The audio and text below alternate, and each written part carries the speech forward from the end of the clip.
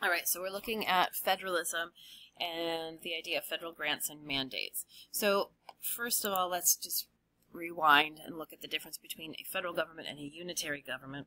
Federal government is like what we have, in which you have local governments which can make final decisions.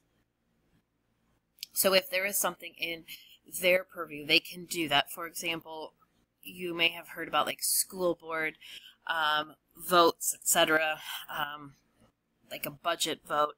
Those are things that a locality can actually decide for themselves. And that happens in the United States, Canada, Australia, Germany, and a lot of other countries.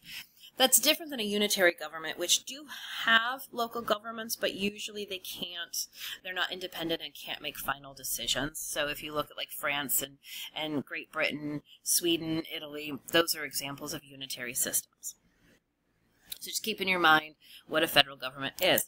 So one of the problems with federalism is that there is no clear delineation between the levels of government. There can be both confusion and controversy about which level is going to be responsible for which functions. Oftentimes that confusion really comes to the forefront if there is a crisis.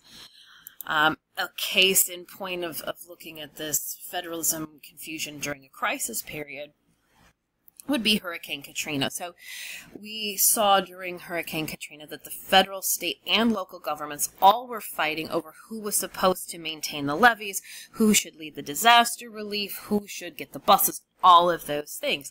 And really it was weeks after the hurricane that it came out to the public that most of the first responders were actually from religious and charitable organizations, not the government. And FEMA, which is the emergency management at the federal level, oftentimes it was actually making it harder for volunteers, not easier. And we're going to look at that later. Class watched a video. If you were not here, you are going to have to catch up on that. So when we look at the pros of federalism, we have the idea that it gives you flexibility, all right? It protects individual liberties.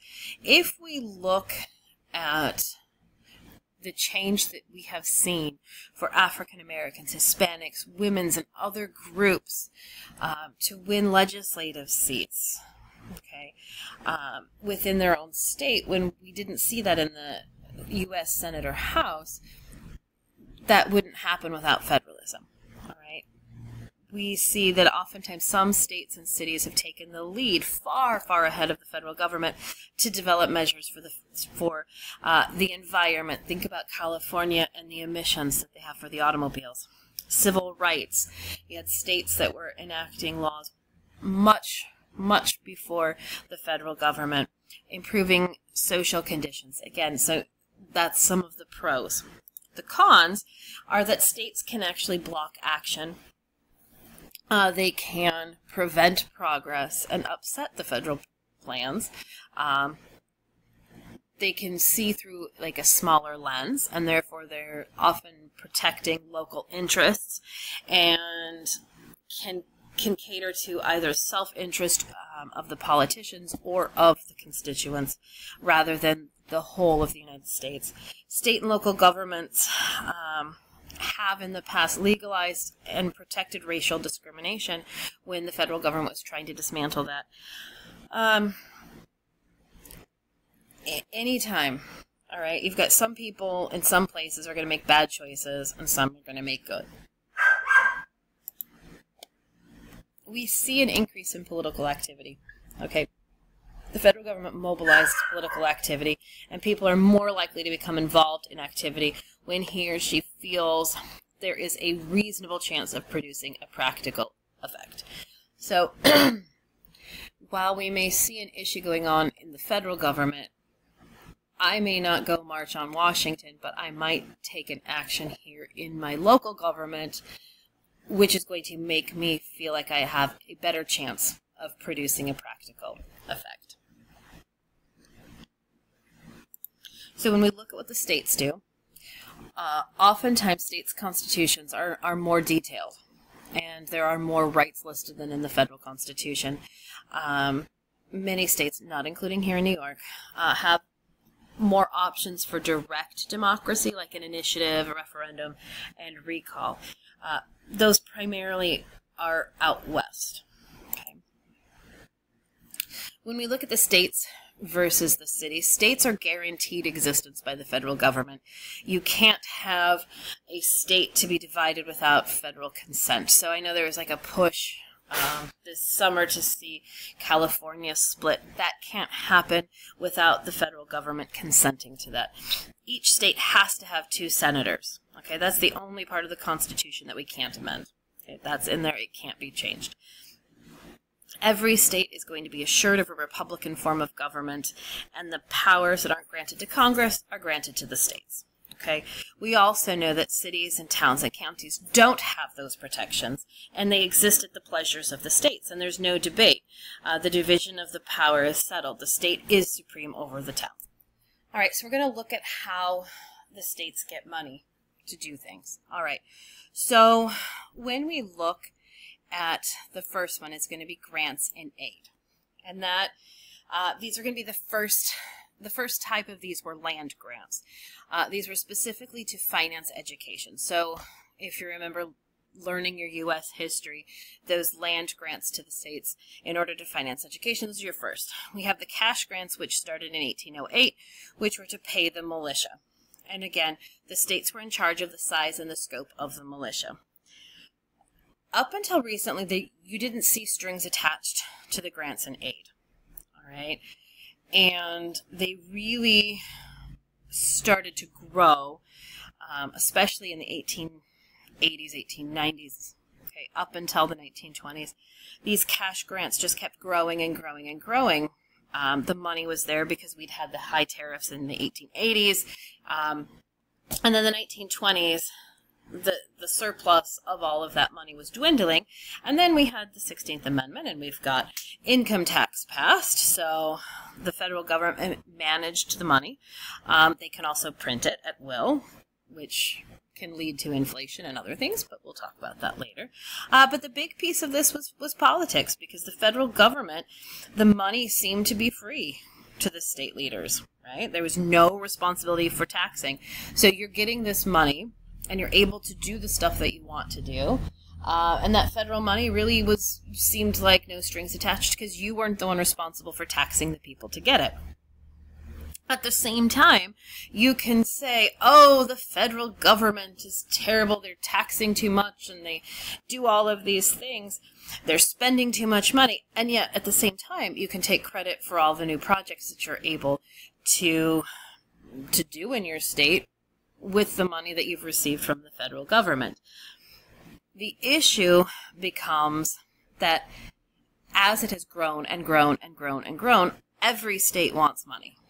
And if one gets it, all right, then many are going to get it. And it really turns into this idea of the pork barrel politics. All right. So when we look at the national needs, all right, it was really up until the 1960s that most of the federal grants and aid were either conceived by or in cooperation with the states, and they were designed to serve a specific purpose of the states. During the 1960s, it really starts to change, and we see this shift being away from that cooperation with the states and figuring what the states want to more being about what the federal government deciding what they saw the national need was, and then to push forward that agenda within the states. All right, again, think LBJ, Great Society. So when we reached 2006, the federal aid was really 30% of the state's general revenues. That means 30% of the money that's coming into the state for them to spend was coming from the federal government. All right, that's a huge portion. We also had Medicaid. So Medicaid is looking at 40% of all the federal grants. And if you look at, like, compared to transportation, that's about 10%. So again, that's what these monies are going towards. So we have what we are called the intergovernmental lobby. So you've got state and local officials, both elected and appointed, who basically became highly dependent upon these federal funds. They get money, and then they're able to do projects, which helps them to get reelected or makes them look good so that they can get appointed. If you look at mayors, governors, superintendents, all of these are going to be these officials that we're talking about. So the federal agencies basically have to staff and inform and assist these local organizations, and the national organizations of governors want more money. Okay, they want money without naming particular cities, and the idea of this is trying to get more money with fewer strings. Okay, because as the receiver of money, you want to be able to do whatever you want. What you see as the best use of that money, you want to be able to do. Think about the federal government. The federal government wants to put more strings on it to make sure that that money is being used to serve a purpose that the federal government sees as the best way to use that money. And that's where that tension comes in. So we have categorical grants. Categorical grants are designed by the federal law, all right, and they serve a specific purpose. An example for this would be to build an airport or welfare payments, and they require the state or locality to match some of the funds in order to receive the money. This does not make state and local officials happy because it can be hard to adapt the grant to the local need. So, for example, if it's for an airport, you may have to bulldoze a bunch of houses in order to build the airport where the federal government wants you to put it. That might not be popular in your locality, and it might get you unelected. You know, you're not going to get reelected on that platform, and so it can make for tension. So the response to this was to consolidate a lot of these categorical grants into a block grant. And the purpose of a block grant was to have fewer restrictions. And these started in the 60s.